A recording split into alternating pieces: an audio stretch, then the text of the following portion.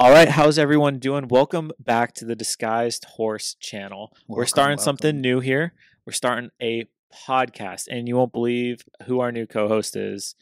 It's our new friend, our best friend, Adam Honkla. Welcome to the show. It's me. Oh my god! Oh my god! I am very excited to be here, though. This is going to be awesome. I think this was the best decision I've ever had. And to let everybody know, so Adam here said something amazing to me at one point in time that I just thought it was kind of a joke. I was like, dude, you're going to be on the podcast with me. And I was like, all right, we're going to split it 50-50. And then he's like, no, 50% goes to the channel, 25 and 25. And I was like, this was a match made in heaven. Yeah, I mean, we knew right off the bat, as soon as we met each other, that this was going to be a thing. As soon as we saw each other, we're like, this is going to be awesome. This is going to be one of the greatest things that ever happened to us. And I think so far it has. I walked in day one and I just knew, like, kindred spirits, that's my best friend right there.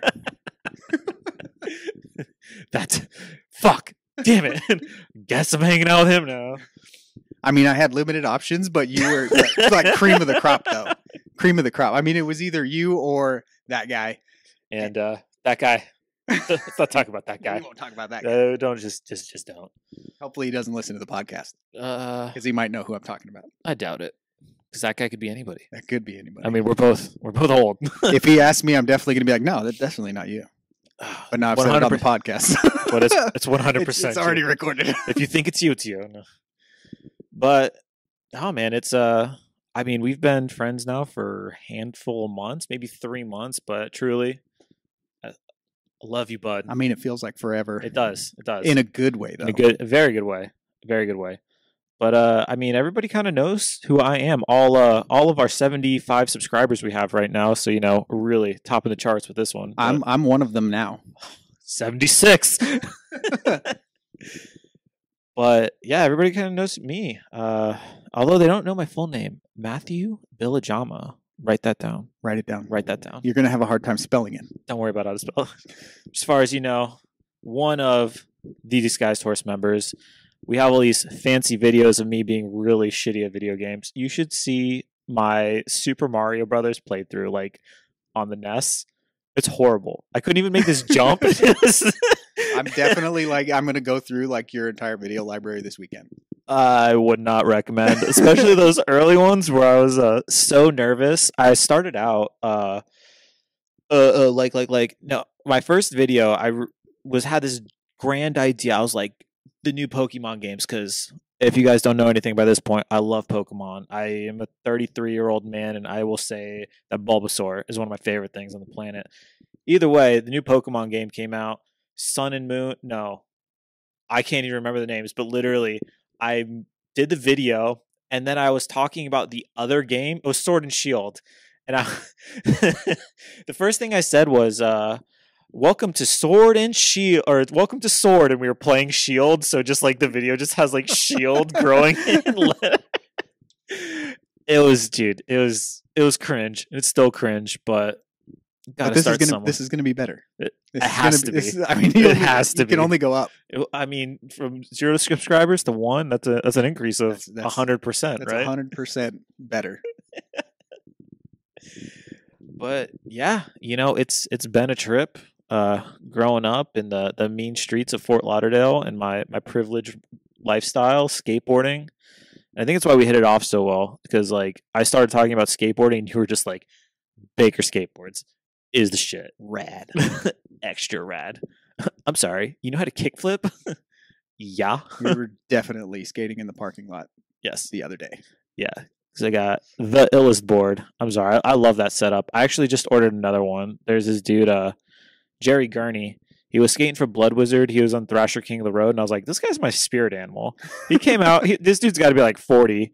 And tight black pants and just like Kiss makeup that's like smeared because he's so sweaty. That is your and he's animal. Just like kills bowls, like without question. Just absolute ripper. And I think he was kind of like the reason why I thought like the old school kind of fish-shaped boards were sick. And I follow him on Instagram, and I was like, dude, I could go for a new board because I got the fish board that I got because of him, and now he's has his own fish board set up, and I ordered it, and it should hopefully be here today, and I make it there before my wife gets home. So she's like, question, what's this new skateboard doing, you 33-year-old fat white dude? Like, let's not talk about that little guy. Fish boards are definitely rad. Do you have any? You need to put your skate stuff on the channel. On the channel? Yeah, like that video you showed me the other day with you shredding that bowl. Oh You gotta man, put it on the channel. that's the first time I ever dropped into a bowl. That was legit. I mean, oh, I don't know what it is about the coping on like a real like pool, but it just like it like sticks out a little bit. So it just in my head, like it doesn't make, it's gonna be like going over like a little bump. So like dropping in is, it's whatever, but I don't know. I just had to get over that fear. So I think it was, let me backtrack.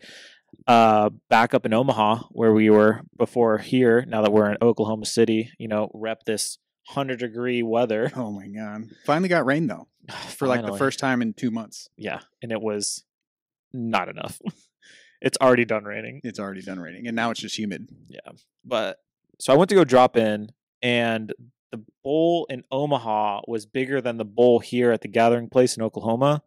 So I think it was like about 2 feet smaller. So you could kind of drop in and then ride the transition throughout the rest of the pool. But when I dropped in the pool in Omaha, I took my foot off for some reason and just kind of slapped like 4 feet down, and little TMI, but I like to skate in like really low profile shoes, like the Van slip-ons. I don't know. I just had this dream old school rad. dude, just 3 kick flips are gone, Yeah. Actually 360 flips because your boy can't Got- kick flip for nothing. Got that tray. Got that tray flip. They just call me Trey Matt. Tray mat. I did 20 360 flips in a row. I don't think I've done 20 360 flips, period. Oh no, that was my best trick, man. I got that big spin though. Whoa, fakie, nollie, Fakey. switch, fakie big spin. Solid. I liked front side. I don't know why, just spinning it backwards. Always tight. Favorite combo. We had this curb at the skate park where I grew up in southern New Mexico. And it was like a 3-foot curb, and then it dropped off after that a couple feet. So I would come in fakie, big spin to a manual on that curb, and then either kickflip or backside off of it. It was like the only time I ever felt pro. That's fucking pro moves, dude. That's some flip in, flip out shit. It was legit. I love sketchy spots as well. Like just, I don't know why, but like this was perfect. But the run up is trash. The setup is the obstacle itself is trash. But like sometimes it's just really good. Like, did you ever build a box at a friend's house or at your house and just skate it for days and days and days, and then it gets sit out in the rain? Oh yeah, it just falls apart. It just fucking falls yeah, apart. absolutely. Just plywood and 2x4s with some metal that you found somewhere. Yeah, your dad comes home with just like the weirdest shaped plywood, and you're just like, I guess I'll make it work. My dad would be like, "You went into my shed, used my tools. Those are mine. Those are my tools." No, but so I used to love nose manuals, and we had this obstacle, and it was just out front of my bud's house. First, it was a nice box. It was like 6 feet long, just like 2.5 feet wide, like about 1.5 feet tall. Like it was a solid box, right? And I don't know why, but have you ever done like a nose bonk on something? Yes. So like you just kind of like roll over like a bump in the street and just Yeah, kind like of bonk. on a curb. Yeah. Yeah. So I'd go up, I'd just ollie on and nose manual, and then it was like almost had like a bank to it, so you could kind of like just eke off the other end, and That's gonna it sound so kind of good. like suck up to your feet, but I do like a nollie. Oh god, nose manual, like frontside shove out, Okay. and it felt so good, just so good, and I loved that, dude. Like it was just like the crummiest thing, but at the same time it was like the best thing ever. Those trashy spots that you make, like there's no run up to this, so I'm definitely gonna lay down this plywood. Like those are the best ones. The best. Oh man. Or like, have you ever skated like a gap and basically the landing, you didn't have a broom, so you just landed in the piles of dirt that came out because you kicked out? Oh yeah, for sure. Oh man, I have so many fucking random stories. I have proof. So if you ever meet the boys, the P-Town crew, they'll attest we've skated some sketchy spots. The sketchiest.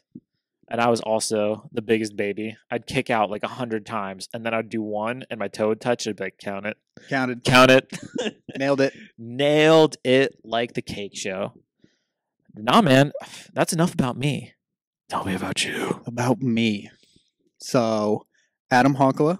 Uh-huh. Day one, actually. Esquire. Day one, actually, when we first met, and I was asking you about your name, you said your family was from Finland. At some point in time. Mine is also from Finland, which I was like, dude, it's meant to be. It's was just meant to be. I also have a hard to spell name, just like you.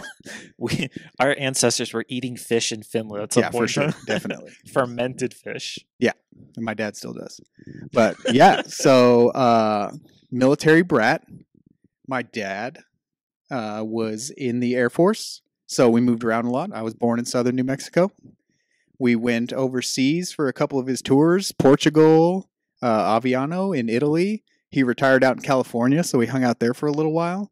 Bakersfield, Fairfield, and then Ooh, back you skate to... any good spots?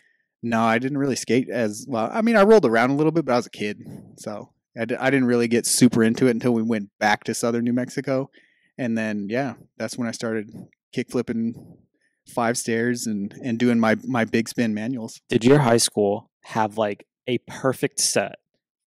Oh, I definitely got kicked out of high school for a perfect set. So we had yeah.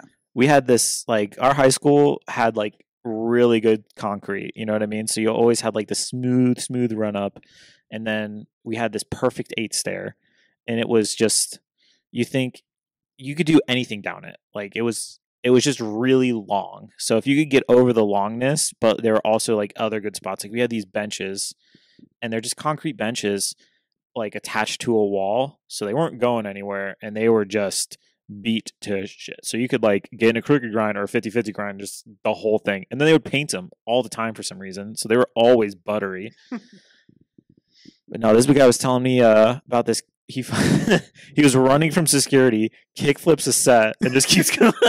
That did happen. Yeah, we had a big stair set in like the common area where everybody would eat lunch in the high school. And I had brought my board to school. And yeah, I was going and like skating in the hallways one day, and my buddy's like, "Man, you know it would be awesome if you kick flip that stair set." And I was like, "That would be rad." So I went and I did it. And when I landed, I highly suggest you do it. Yeah, I mean, yeah, high school kids. So you're like, dude, that's awesome. So yeah, I did it, and I saw security coming. So I took off, and my buddies are just like watching me, like laughing. So I actually make it out of the building. I was like, dude, I'm home free. And then the security car just comes trucking around the corner and just drills me. I hit the ground, like my buddies are like trying to record it, and it was terrible. But yeah, so I wasn't allowed to bring my board to school anymore. Ever again. No, because they just knew we were going to skip class and go skate. I mean, literally when we did bring our boards, we would literally go skate the 8 during school, and people would just like fucking form around us. It was so weird. Or we'd just get off the bus and it'd be like Saturday afternoon and be like, well, South 8's right there. And we'd be like, send, let's go. And I would just kick out a whole bunch of times. Once I ollied it once, like I could do it numerous times, but dude, all I did was ever kick out. I was such a big old biggity bitch. It took me forever to get tricks. Forever. Yeah, I just got lucky on that one until I got tackled by a security guard. You just got lucky as your friends are looking at you in awe and there's sparkles behind you. And you're just like, it's the most perfect, like 1 foot non-rocket kickflip ever. They're just like, get him! No, it was awesome. It sounds fucking awesome, man. Oh, dude. I remember South Florida just being so flat. And we'd bust out the tri-rail, and now I'm having all these like crazy high school flashbacks come to, like, just all the dumb shit we would do. Like, I mean, even going back, and you're just like, you know, I still follow like on Facebook, like South Plantation High School, and it's just like South Plantation High School security guards got busted for kilos of cocaine, and I'm like, oh, no wonder I wasn't safe there. Yeah. Okay, that makes sense. That makes sense. Home of the Paladins.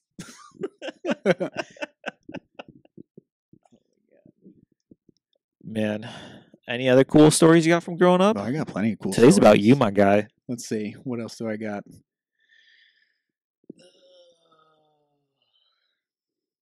What was your favorite thing about Arizona? New Mexico.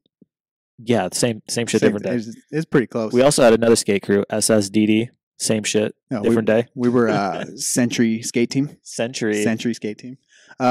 We actually talking about building like super sketchy like skate obstacles. We actually built a half pipe in my buddy's front yard. Not the backyard. No, front yard. Like I don't know if that still counts as like trailer trash type stuff when you have like cars out in the front yard. But yeah, definitely built a full like 5-foot half pipe out in my buddy's front yard. I think it only turns ghetto once the insurance companies like take that shit you down. can't have that. If you want renter's insurance, It was not small. It was probably like 5 feet tall, probably like 12 feet wide. It was a big half. did it have really sick like vert to it too? It'd be like 3 feet and then 2 feet of vert. Actually, it was. I don't even know if like it came up to a full vert. Yeah, it was. I mean, those are the best. I mean, though, it 'cause was then like you high just school kinda kids ride it. building it, man. Like we didn't have a plan. We're just like, this would be awesome. All right, let's put this string and make a circle, and we'll get 4 pieces of the half. Yeah, it was pretty bad. And then like, of course, it's gonna sit out in the sun and get terrible. So there was like this hole in the middle that you had to skate around. The best. No masonite, just plywood. I remember I was trying to get. It was like I was trying to do an air to like a backside. And I just kept trying it over and over and over again. And like I finally nailed it. It took me like all day of just back to back trying it. And I almost passed out. Just sweating through your jeans. Because I just like I would go up and I would try and hit the rail and then I would fall off, grab my board, run up to the other side, drop in again, and just keep doing it. And then I finally nailed it. And I just like laid on the other side and almost passed out. I'm just working through some teenage angst here, just back to back to Just back. leave me alone. And like all my buddies are watching me all day. Like they can't skate because I just keep going around every time and doing it over and over again. Just snaking them, Yeah. snaking them, snaking. It's probably not cool, but hey, I finally nailed it. The best thing about skate parks are snakes. You know, those 8-year-olds with helmets that just like, I got this, and then get killed by bikes. Yeah. Dude, the Full-on BMX guts. guys, the BMX guys at the skate park, always the enemy. Always. Always the enemy. That's actually how I broke my shoulder. Did I tell you about that? No. Well, I'm going to let everybody know now. So I was 20-ish, I think. No, I had to be right around my 20s, whatever. Fresh 20s, like 19, 20. Was with my wife, girlfriend at the time, now wife. Clark Snack Daddy Padilla was there. Maybe I'll meet him one day. Best name. The best name. Snack Daddy. Snack Daddy. Snack Daddy, where you at? Either way, so I cruise this park all the time. All the time I cruise this park. Like I was actually filming for a video for the LRG team. I had met some people. I think, dude, honestly, you know, you've met me. You know, hey, tell me about yourself. So I basically did this to some rando dude I met, and because I was like, why do you have a Love Park tattoo? Because like there's the big 4-block at Love Park, yeah. and it was just a big skate scene. I mean, who was it? Was it Billy Marks or Chris Cole backside flipped the shit? Yeah, Chris Cole. And like that always stuck with me. And I was like, that's such a sick trick. And it was just huge. It was literally like 20 feet long. So you had to like get pulled in by a car in a city park and then do your backside flip, right? Anyway, so I called this dude. I was like, what do you know about Love Park? You don't know shit, right? And he was like, Scrub. who, what? And I was like, yeah, I'm just running my mouth because, you know, what I do. That's why Yeah. I was like, let's start a podcast. Same shit, different day. Yeah, that's literally how this happened. You just want to talk shit in the microphones? We do it every day anyway. Yeah. Why not just hold the microphone while you're doing it? Yeah, story of my life, right? Anyway, so I called the dude out, and we start talking, and we become friends, and we go skating all the time. So, you know, we were skating at this park, and then I was skating it the day before, and day before that, I was like, oh, hey, he's like, you want to go skate? And I was like, yeah. He's like, but you got to drive though. And I was like, okay, no big deal. I'll drive. He's like, but we're going to go skate with the LRG team. And I was like, what? So anyways, I'm filming for this video. I'm just warming up, right? And I go to nollie 50-50 this bench because at the time I had really big nollies. And I put my hands down like Antoine Dixon, and I was just riding this nollie 50 across this bench. No big deal. No big deal. Fucking biker left his peg marks right in the middle of that Big shit. old gouge in it. Dude, I had the first obstacle of the day. I swear to God, I must have done like a 360 flip and then was like, look at me, wife, you know. Look how cool I am. Look how cool I am. Showed off for some fucking 12-year-olds and then, you know, proceeded to break my shoulder. Worst experience of my life. It sounds painful. Have you ever not been able to wipe your ass? Yeah, actually, yeah. Yeah, it's I fucking broke my horrible. collarbone, yeah. It's literally the worst thing ever. Story of my life. That's why I stopped skating. Actually, Story of your life. You can't wipe your own ass. I wish, dude. It's a talent not many people have. But I mean, what a start! What a start! That's actually why I decided to join the military too. Yeah? Yeah. Keep that on down low. Can't be pro, so I'm gonna just go and join the I military. couldn't get it back afterwards. I was scared, and it was just rough. Yeah, no, I had a similar one. We call it the Red 5. It was a bridge over like an arroyo right next to the skate park, and I kickflip this thing all the time going to the skate park or whatever backside. And one day it didn't work out. I caught the kickflip.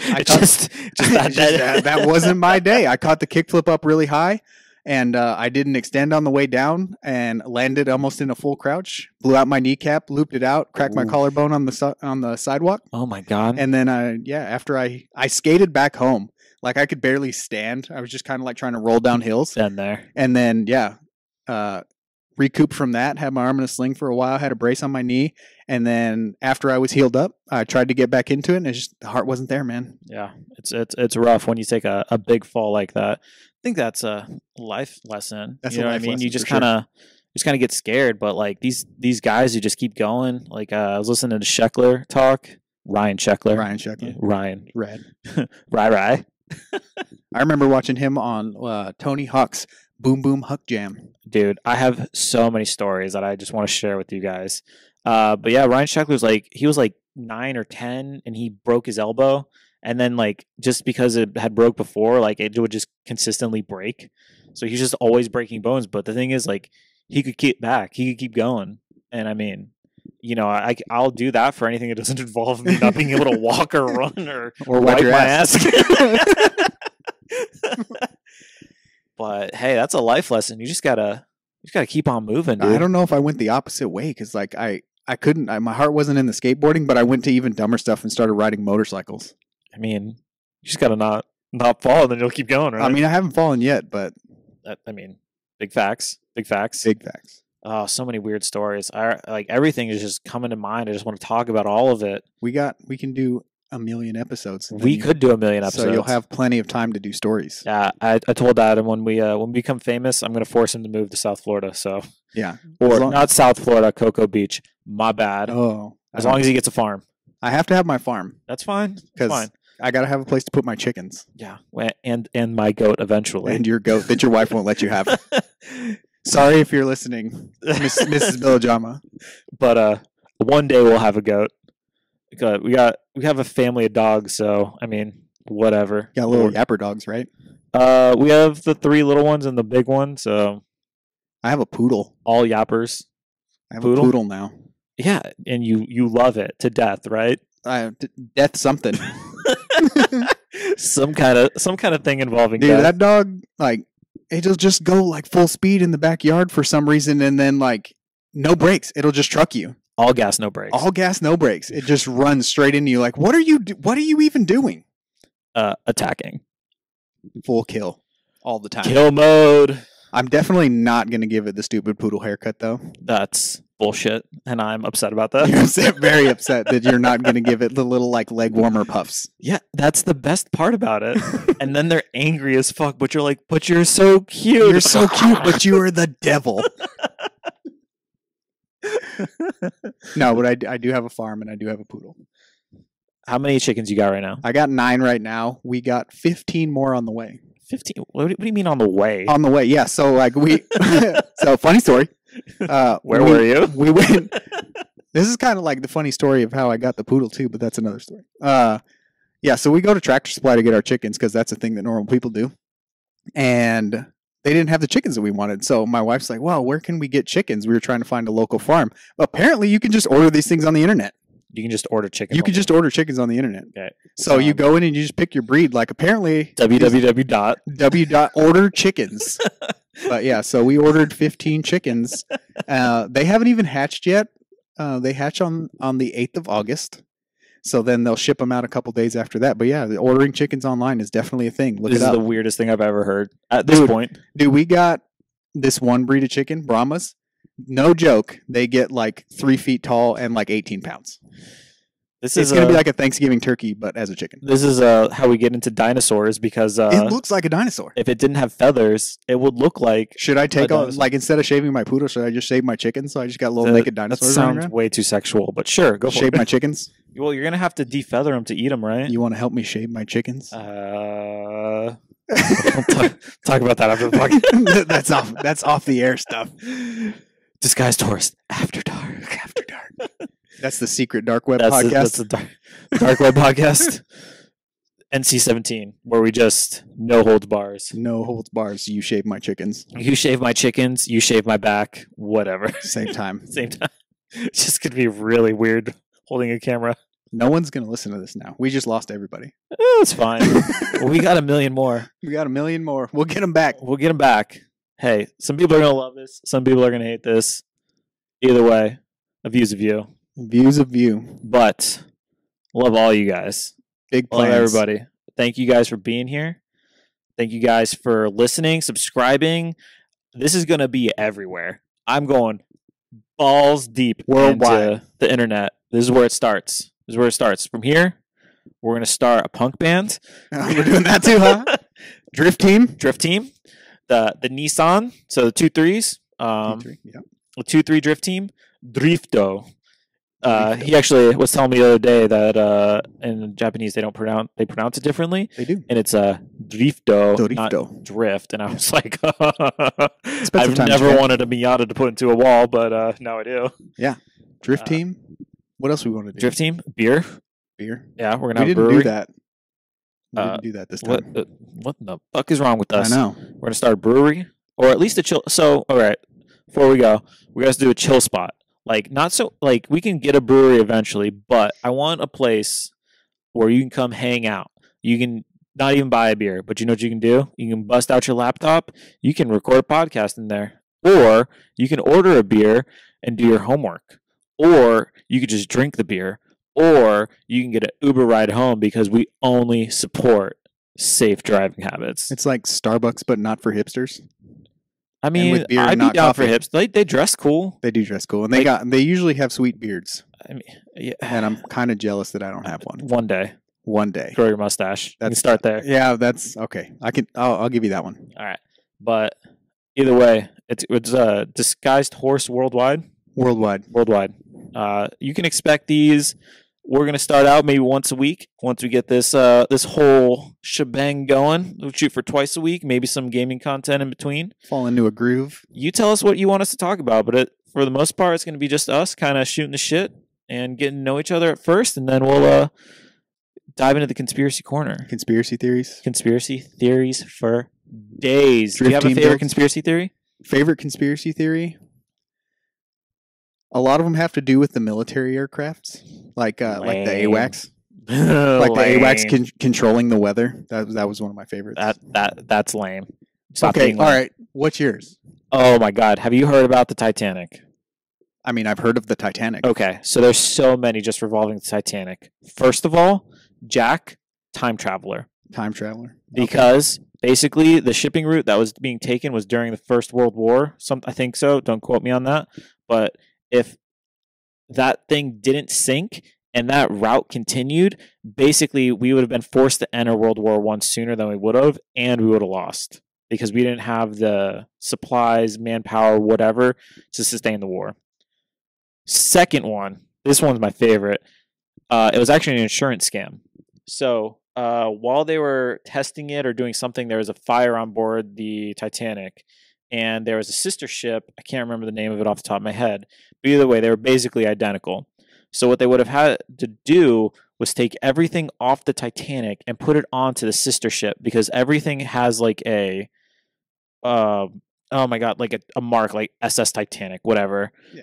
Or so they would have had to shift everything before the maiden voyage and then sink it, and it would have cost less to pay out the families of people who died. Then they basically would have made money by sinking the ship, paying out the life insurance, and then their insurance policy on the ship itself would have basically covered everything.